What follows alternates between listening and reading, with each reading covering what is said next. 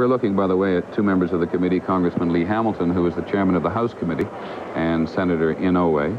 It does appear that they're getting ready for a change in the technical arrangements in there, and I suspect that this is because they're going to allow Colonel North, either with or without the celebrated slides, to make his presentation.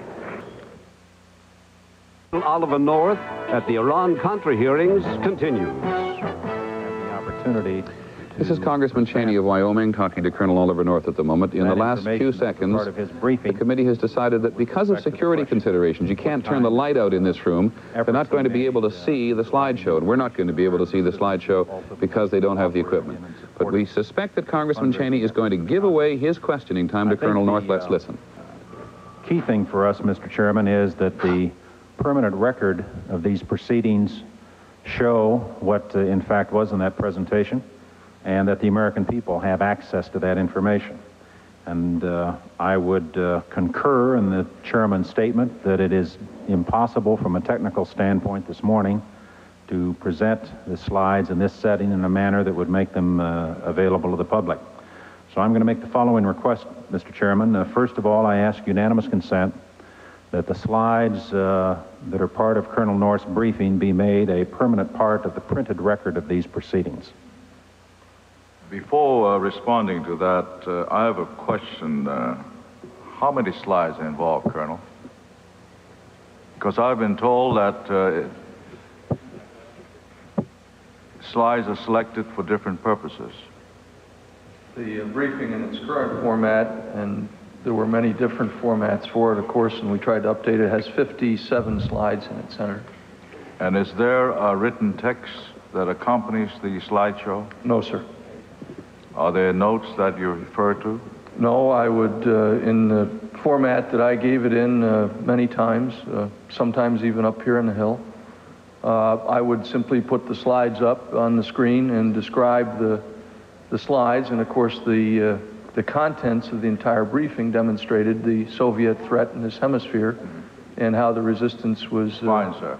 Responding to it. Then we are submitting 57, is that correct, Mr. Cheney?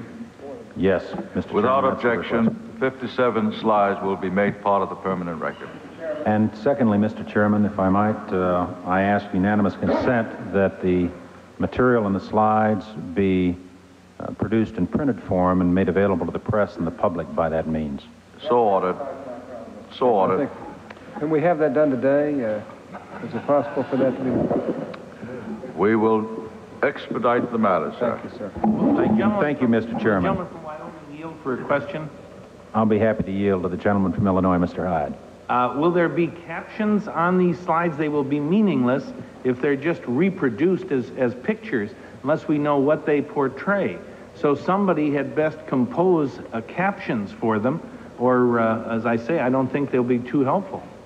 I would be happy to ask our staff to work with Colonel North and take the slides and put them out in an appropriate fashion in 4 colors if the gentleman from Illinois so desires. Well, we can accommodate you, sir.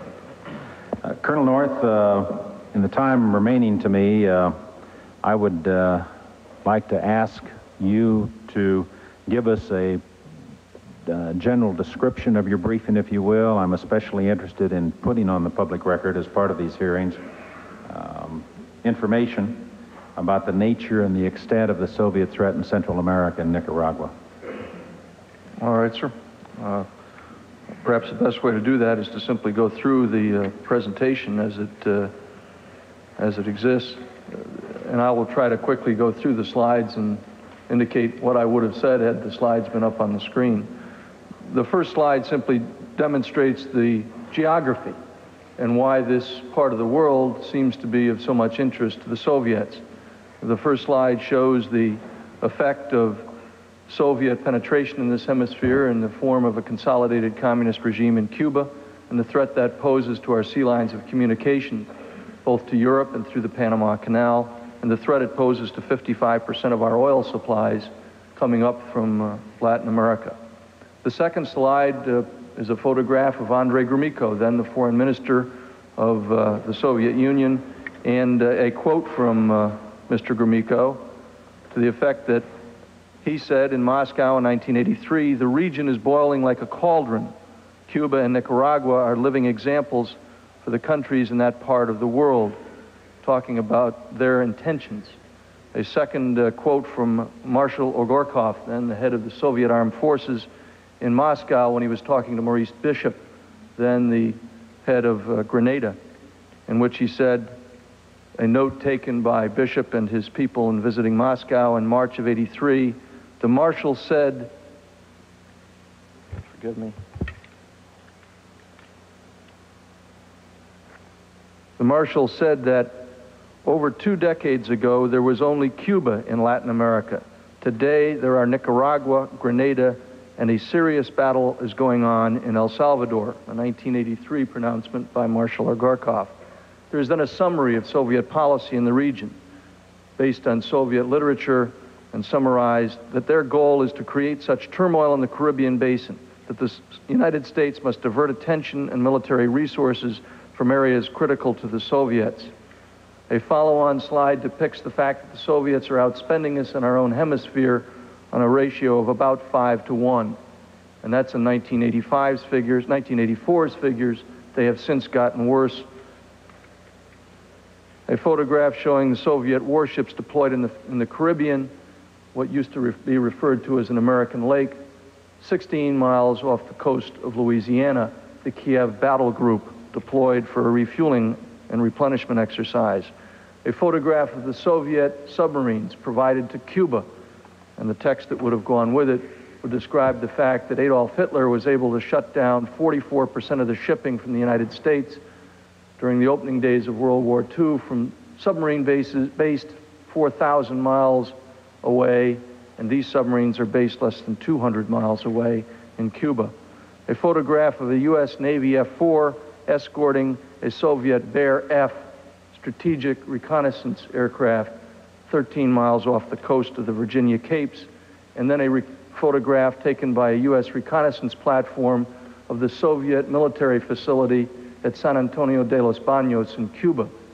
It is that facility which allows the Soviets to recover their reconnaissance aircraft which fly down the east coast of the United States, and until they complete their base in Nicaragua, they are unable to do so in reconnoitering the west coast of the United States. Then a photograph of the Soviet signals intelligence site at Lourdes, Cuba, by which the Soviets, not the Cubans, but the Soviets intercept our communications, particularly our telephone and satellite communications on which we rely for almost all of our military and diplomatic correspondence via telephone and telex. A photograph showing the militarization of the Cuban children, a 6th grade class out for their firing exercises. Then a photograph showing a map showing where Cuban forces, as the mercenary army of the Soviet Union, are deployed: 3,000 in Nicaragua, 400 in the Congo, 35,000 in Angola, 700 in Mozambique, 5,000 plus in Ethiopia, and 500 in Yemen. That chart would have been updated had I still been in my current employ to show the 1,500 now in South Yemen. And the fact is that the Soviets are indeed using the Cubans as a mercenary army throughout the world. To point out that the Soviets weren't satisfied simply with having Cuba, that the militarization of the island of Grenada was first observed by U.S. reconnaissance platforms in the extension and expansion of an airfield at Point Salinas, far in excess of that required for normal commercial operations, first cued us to the fact that something was seriously wrong on the island of Grenada. And of course, in October of 1983, the next slide shows some of the Cuban economic aid going to the small island nation of Grenada, some of the packing crates from the warehouses full of weapons, stamped with Cuban Economic Office and full of munitions. The next slide shows a Chinese rocket launcher, probably made in the 1950s, probably captured in Vietnam, shipped to Grenada, and then the shipping documents for that document: weapon captured in El Salvador, the shipping documents found in Grenada, showing that Grenada was being used as a location to support Soviet designs for subversion and revolution in this hemisphere. And then a photograph of the 5 secret military agreements found in Grenada after the U.S. rescue operation. military agreements with the Soviet Union, Bulgaria, North Korea, Cuba, and Hungary. Somehow we were unable to get those things before the American people in such a way as that they understood what was really happening in this hemisphere. It has not only happened in Cuba, it is now happening in Nicaragua. The next slide shows simply a map of Nicaragua, describing the fact that this country of about the size of Iowa or Michigan, a country with about 3 million in population, the only country in Central America with or Latin America with a decreasing population. And why that population is decreasing is because of the internal repression perpetrated on the people of Nicaragua. It shows the growth of the active duty forces in the Sandinista military machine, an enormous military buildup supported by the Soviet Union. The next series of slides shows some of the military equipment on which I've already been questioned, but it shows the T-55 tanks now numbering over 150, the PT-76 tanks and the armored personnel carriers numbering over 300. The buildup taken from reconnaissance platforms at Sandino Airfield turned from a civilian air facility under Somoza into one of the most sophisticated military facilities in Central America. This is the armored storage area at El Tempisque, built along the Cuban model. The special airfields built by the Soviets to support and the Cubans to support the Sandinista military operations along the northern tier of that country. The construction of another armored storage area inside Nicaragua. The construction of a major port facility along the Pacific coast in order to handle the offload of Soviet military supplies being delivered along the Pacific coast at Corinto. 2 shots of that. A photograph of the Soviet and Bulgarian, Cuban construction being conducted at Punta Huete along the Atlantic coast. For the first time, the Soviets will have the ability not only to deliver, they can do it pierside, and the construction of an airstrip at El Bluefields, which the Soviets are supporting. An aerial reconnaissance platform photograph of Punta Huete, the largest airfield south of the Rio Grande, bigger than Andrews Air Force Base, which is capable of launching and receiving any aircraft in the Soviet inventory, to include the reconnaissance aircraft shown in the earlier slides, allowing them to reconnoiter the west coast of the United States, or even if they wish to recover backfire bombers at such a location. The next slide shows some of the supplies delivered to the Sandinistas during the period of Soviet support, which began not in 1982, but in 1979. The first of them shows one of the Mi-8 HIP helicopters. Delivered originally as agricultural support equipment, it shows some of the unique agricultural support uniforms, and of course the party emblem next to the agricultural rocket launcher on the side of the aircraft. The next photograph is the Soviet Hind helicopter, the most sophisticated assault platform in the world today. It has been delivered by the dozens to the Sandinistas, assembled by Soviet technicians and test flown by them, is flown by Cuban and Nicaraguan pilots against the resistance and to intimidate their neighbors. There's also a photograph of a Soviet AN-30 reconnaissance aircraft flown by Soviets in this hemisphere, not Cubans, not Nicaraguans, marked neatly with Aeroflot markings on the side, photographed surreptitiously from an aircraft landing at Sandino Airport. Some quotes from the Ortega brothers and the band of folks down in Nicaragua, in which somehow we have been unable to explain to the American people what their real intent was in bringing about this revolution. And I think the quotes are important because it really does depict what they've been saying all along. In 1981, Humberto Ortega, the defense minister, interestingly enough, a mirror image of what is going on in Cuba. The minister of defense in Cuba is the brother of Fidel Castro. The minister of defense in Nicaragua is the brother of El Presidente, Daniel Ortega. Humberto has said, Marxism-Leninism is the scientific doctrine that guides our revolution. Our doctrine is Marxism-Leninism. And he said that in August of 1981. And what he is saying in every other word is that communism is what they want. And this was being said at a time when we somehow couldn't explain to the American people effectively that these people really were communists, and they were all along. Bayardo Arce, any investment project in our country belongs to the state. The bourgeoisie no longer exists, it subsists. 1984. The great political thinker, the Che Guevara in many respects of the current revolution in Nicaragua. Tomás Borge, the Minister of Interior. He doesn't run the national parks, he runs the secret police. You cannot be a true revolutionary in Latin America without being a Marxist-Leninist, said in Havana in 1984.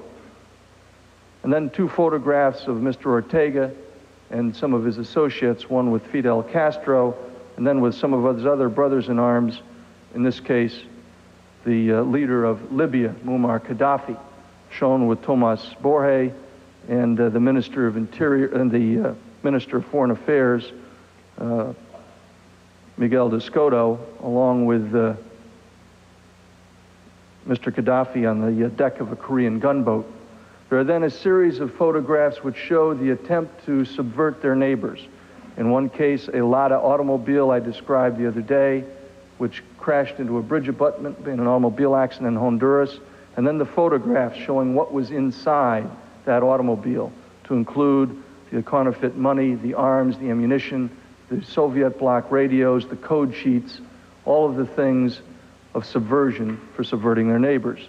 Then there are two photographs showing the arms captured after the M19 assault on the Supreme Court, in which the entire Supreme Court of Colombia was murdered. All the records of the drug running that was perpetrated and supported by the M19 guerrilla faction, all of the weapons in those photographs originated in Nicaragua. Then a photograph that starts a series on what has happened to the people of Nicaragua. A photograph of one of the 11 new political prisons inside Nicaragua. A photograph of one of the victims with his arms and face terribly burned from having been trust-bound, thrown into his Pentecostal church and set afire while he was alive. And he managed to push himself out of the church. A photograph from a Nicaraguan school book printed in East Germany or Cuba, showing how young Nicaraguan children learned to count by counting grenades and AK-47. And of course, the textbooks talk about anti-imperialism and anti-Americanism. A photograph of some remarkable quality, showing an entire town which fled in their Sunday best across the border simply to go to church on Sunday, wearing everything that they had because they could never go back home. A series of photographs showing the dislocation of the Mosquito Indians, 25,000 to 30,000 of which have been driven from tribal homelands across the border into Costa Rica and Honduras, bringing with them their entire culture. Left alone for hundreds of years, these people no longer can go home. Then some photographs showing the Nicaraguan resistance. It shows the young men and women who have taken up arms because they've been denied any other recourse in their own country. It shows the 57-year-old coffee farmer who I described earlier, who came home and found his entire family murdered by the Sandinistas because they gave water to a passing Contra patrol. A series of photographs showing how the resistance looks as a consequence of the assistance I am accused and admit to having delivered. A photograph showing the leadership of the FDN. And in that photograph of 16 men, 11 of them are former Sandinistas. A photograph of a resistance unit crossing into Nicaragua. Another one of a patrol deep inside Nicaragua. A photograph of a wounded resistance soldier who benefited from that we provided during the cutoff, and then a photograph of what it looked like before that help arrived. A photograph of the emergency aid station and intensive care unit, which is nothing more than a field tent without even mosquito netting. A photograph of the plastic maps that they were forced to draw their own battle plans and patrol routes on because we couldn't even give them that. And then finally a photograph showing the grave of a resistance fighter. And the conclusion of the briefing is, gentlemen, that we've got to offer them something more than the chance to die for their own country and the freedoms that we believe in. Thank you, sir. Thank you, Colonel North. I yield back the balance of my time, Mr. Chairman. Chair recognizes Senator McClure. Thank you, Mr. Chairman, and thank you, Colonel North. And Mr. Chairman, before commencing my questioning, thank you for the accommodation that was reached in order to allow Colonel North to make the presentation that he has, and I think without asking the committee to enter into the stipulation which Senator Redmond offered earlier on behalf of himself, he stipulated that indeed this presentation, followed as it was in other settings by contacts of other people, did not in and of itself constitute a solicitation of funds. And I think Senator Redmond's words were that he would stipulate that those activities were not, that you did not and you had not been involved in raising funds in these activities. I say that because I realize that every member of the two committees that are here will make their own judgments about that fact, and so will the American public. But I do want to at least follow Senator Redmond's suggestion to the extent that I can by my remarks, indicate that I too think the record is very, very clear that you were very, very careful that you did not personally solicit money. That is correct, sir. You've testified to that, and while some say, well, you went right up to the line, that indicates you tried to get over it, while others are saying you went up to the line and you carefully followed the law that was in effect at that time. I did, sir. Colonel North, I want to go back in just a few minutes and kind of reconstruct where we are on the basis of your testimony and what it is these committees are really about. Our charge is to find out, indeed, what was U.S. policy in Iran? What was U.S. policy as reflected by the evolution of our policy with respect to Iran, and what does that mean with respect to the evolution of that policy? What were the influences? How did it come about? What were we really about? And secondly, the point that we began in these hearings, what was this Contra network and how did the two get mixed together? I don't want to put words in your mouth, but I do want to get the background laid very quickly, and I will ask you if indeed you agree or disagree with my summary, and I hope indeed if you disagree you'll state it briefly, and if you agree, just state that.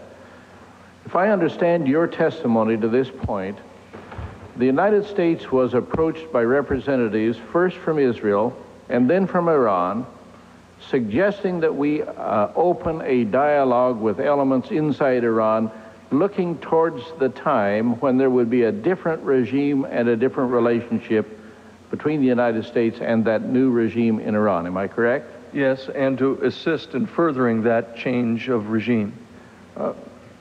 And I would submit from my own standpoint that any administration that was given any hint that that was possible and did not pursue that opportunity would be derelict.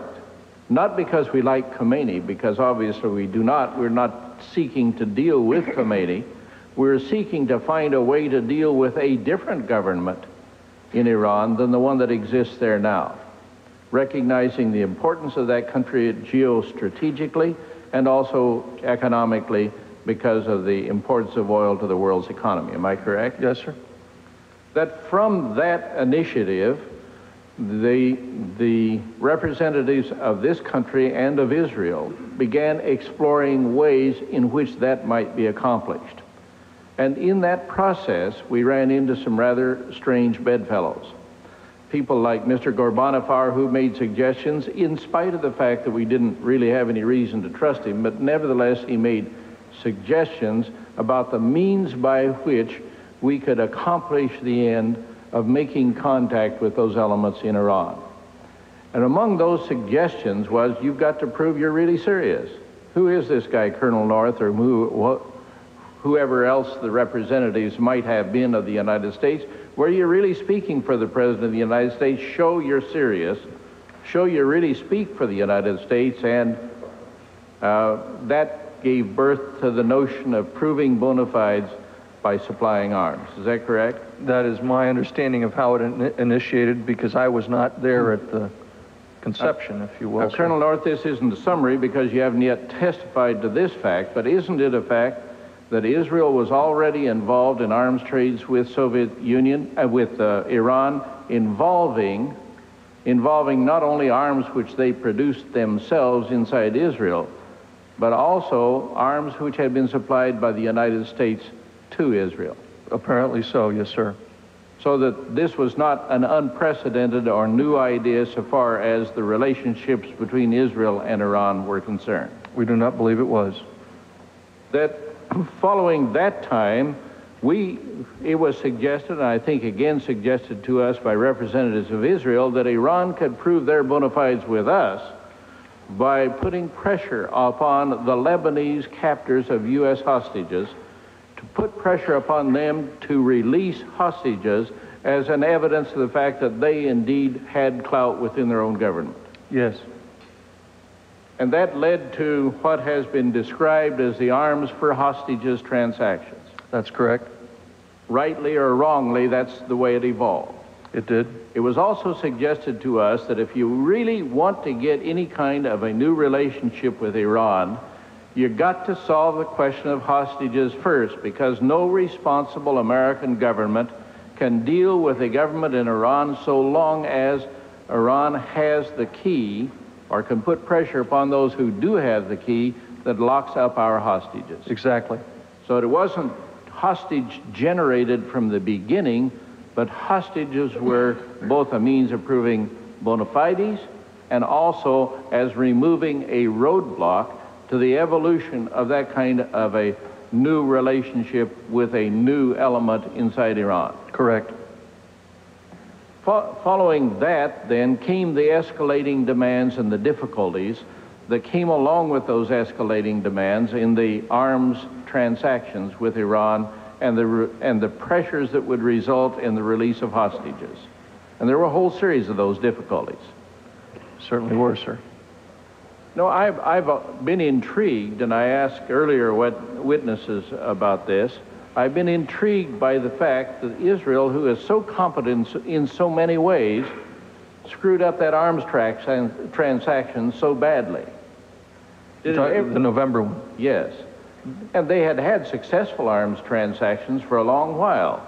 But suddenly, in November, at about the time the United States was about to withdraw from the whole initiative, they suddenly have a stranded arms shipment stranded in Portugal because they didn't have the right kind of clearances, because they're trying to fly shipments in aircraft with Israeli markings, whole host of different kinds of problems, all of which should have been very familiar to them.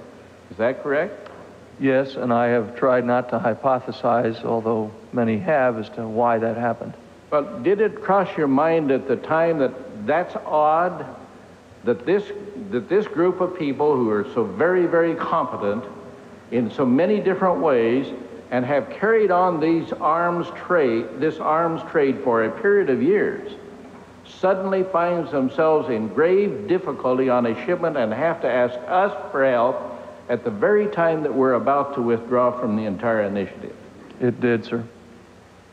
But nevertheless, we did, at some time about then, begin to have further overtures from Israeli agents, and I think you've testified that Ghorbanifar was an Israeli agent. At least that's how he was seen by our intelligence services. So you believed at the time that the contacts that I he was believe an then, Israeli and I believe agent, now. that indeed they wished this to go forward, and they were trying to find a way to persuade us to go forward. Yes. And as a matter of fact, you had meetings with Mr. Neer, I believe, at the end of December or early January, and nothing was said about the diversion of the funds or the use of the funds derived from arms sales with respect to Contras. He was talking about the use of proceeds for other covert activities. That is correct.